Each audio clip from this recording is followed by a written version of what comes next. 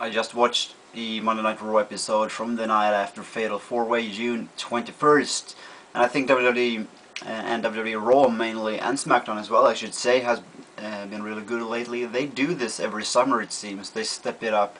They did it in 2008. I remember it was a great wrestling summer. It was pretty good last year, with SummerSlam topping it off as one of the best SummerSlams I have ever seen.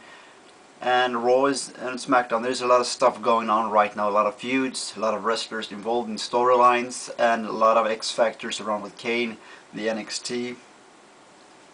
And apparently Bret Hart has been fired from WWE as a general manager. It's pretty hard right now, and that's what I like. You don't really know what's going on. You don't know anything about the politics. You know the politics exists right now in WWE. You got Vince McMahon, you got Bret Hart, you got NXT, you got Cena, you got Randy Orton. You don't really know. It's just a shade of gray, everything. It's not that bipolar that you know that this guy is against this guy and they're gonna feud. It's just a massive zone that is a shade of gray. Like I said, Randy Orton, of course, has interests of the title. He is involved with The Miz and now Edge as well, from what we saw on Raw, and he also wants the title, and he's also got NXT to take a stand for and against, and he's doing both. And same with Sheamus. He is a heel, but still, he's willing to gang up against NXT like we saw on Fatal 4-Way. I think Fatal 4-Way on a whole was a pretty good pay-per-view. I think WWE, they really stepped it up. The first 4 pay-per-views of this year. Royal Rumble was good, Elimination Chamber was really good, WrestleMania was very good, Extreme Rules were very good, Over the Limit, pretty good, not that good, Over the Limit a little better. They built it up pretty well, but I think they need a bigger pay-per-view in June. Not to have this 4 pay-per-views that you don't really mean that much. You mean the big ones, the big pay-per-views. Now Survivor Series has gone as well. They need these big ones as the foundations in their pay-per-view industry. We'll see what happens and what will derive from all of this. What we do know, as I said, is that Bret Hart is gone. Apparently that we got a new general manager that sends emails. And Michael Cole got mail several times this night, and he read them for us, and he announced the match of John Cena versus Sheamus, Vince McMahon being the enforcer of that match. So, and apparently this GM is going to be anonymous, and that's pretty interesting, and I like this. They do new things, you don't really know. That's what you want to know. I mean, for young kids, they just see what they get.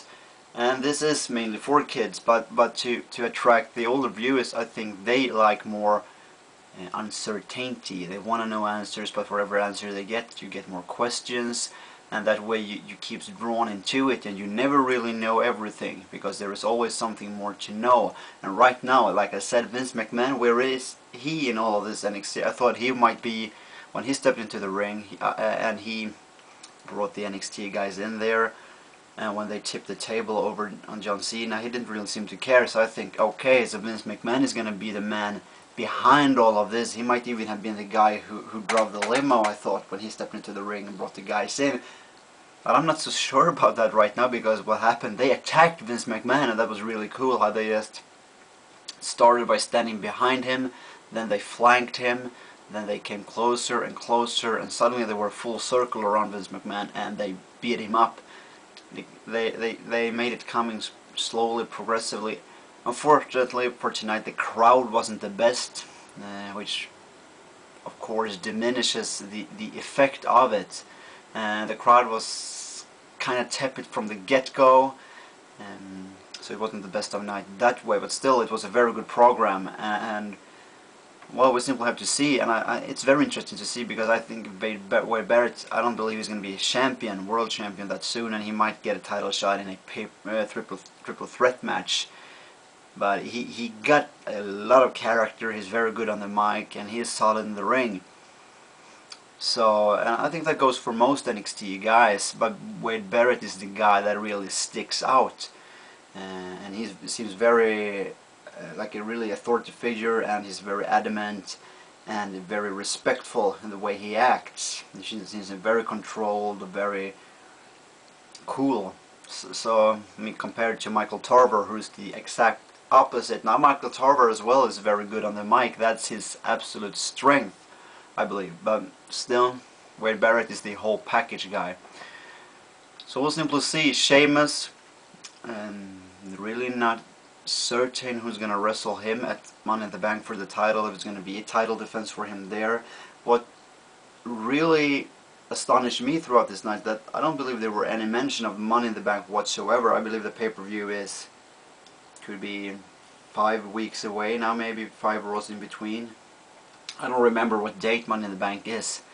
Could be 4 or 5. If it is 5, it's okay. But if it's only 4 weeks to the pay-per-view, then they gotta build from the get-go right after Fatal 4-Way. It's focused right on to the next pay-per-view, and they didn't even mention.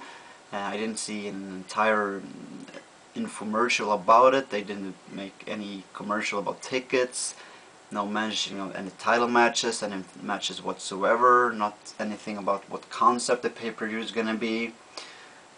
To me, that's strange. You need to build as quick as possible for the next pay-per-view to create interest into it, because that's what some of the critics against Fatal 4-Way was, that you had too few matches, and that's not the problem to me, because it's about how you build those matches that are on the card. We also got Jericho versus Evan Bourne. That was a very good match, at least the first half of it, but then kind of slowed down when he was supposed to go home with the match, Evan Bourne. But still, you need to build, because the matches on the pay-per-view is supposed to mean something, and on this pay-per-view a lot of people complained that the matches didn't mean that much. I believe still the Fatal 4-Ways were really well built. But for instance, R-Truth versus The Miz for the title, it wasn't that much of a build-up to that. Kofi Kingston versus Drew McIntyre, that had some build-up to it, but it felt 2 or 3 weeks ago like the feud and the storyline was over, and then they picked it up 1 week before the pay-per-view again. They should have gone with it all the way, because I thought when Drew McIntyre lost his match, I believe it was 1 week after Over the Limit against Kofi Kingston, you believe, okay, this feud is over. But then they picked it up again. Instead, they could have gone full force with it. Or perhaps built for Drew McIntyre versus Matt Hardy instead at the Fatal 4-Way, because that match has a lot of meaning to it due to their feud. And it will also be interesting to see SmackDown this upcoming Friday. Personally, I'm sick of Theodore Long. Drew McIntyre was the winner of the match. I don't get why he didn't count, because that to me, Theodore Long now is the bad guy. Drew McIntyre had Kofi Kingston pinned fair and square in the ring. He didn't cheat. He did it all fair in the ring. Still, he refused to count. Then you have Matt Hardy come into the ring, which should have been a blatant disqualification. Theodore Long did nothing about it, and then he counted out McIntyre in the match, and I can't sympathize with that whatsoever.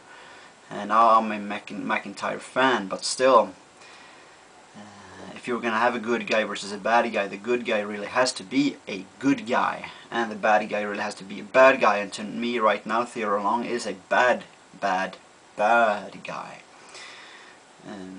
So WWE stepping it up from the Raw viewers' choice. Some people said that 3-hour show was pretty bad, and they only remember one thing, the NXT invasion. But if you ask me, I believe that actually was planned. They did. If you do a pretty poor show and pretty low profile show, and then you have this huge boom, and you want people to talk about this boom, then the low profile show explains itself. Because if you want to have people talk about one thing, that thing really needs to stand out. Explains itself. Feel free to comment. Have a nice day.